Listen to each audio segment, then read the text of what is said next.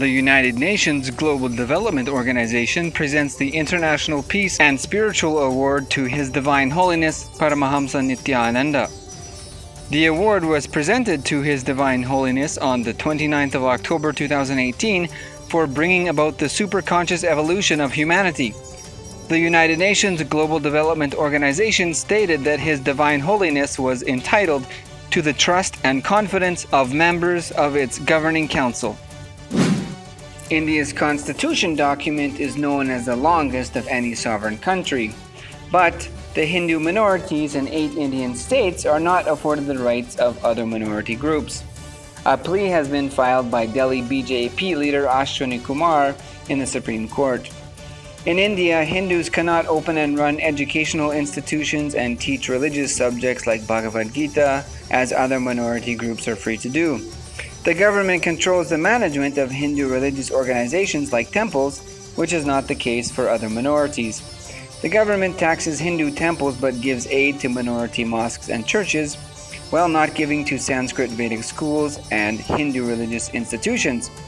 There are taxes to visit Amarnath and Vaishnav Devi, but going for Hajj is subsidized. Muslim girls on passing the board exam get government scholarship, but not for Hindus. Muslim students get monetary benefit on obtaining 50% marks in primary education, but Hindus do not, even if obtaining 95% marks. Temples pay tax on their income, but mosques and churches do not.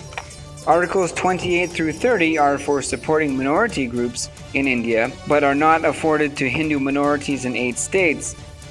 The call for repeal of constitutional discrimination against India's Hindus is growing. Stolen deities from Hindu temples sell for $1.3 million in New York auction. Especially the most stylish one. And along with them, one of Saint Sundara with his wife Paravai left India shows in the 1970s. And within a few hours of getting these source images from the French Institute Pondicherry, we managed to track down this amazing Vinayadhara pair to the Cleveland Museum and then the Saint Sundara and Paravai to the Free Sakla Museum.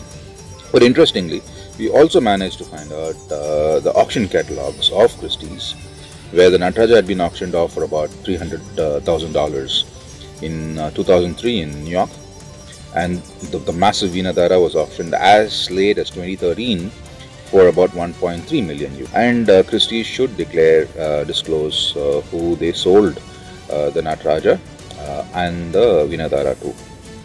Indian government should formally write to them.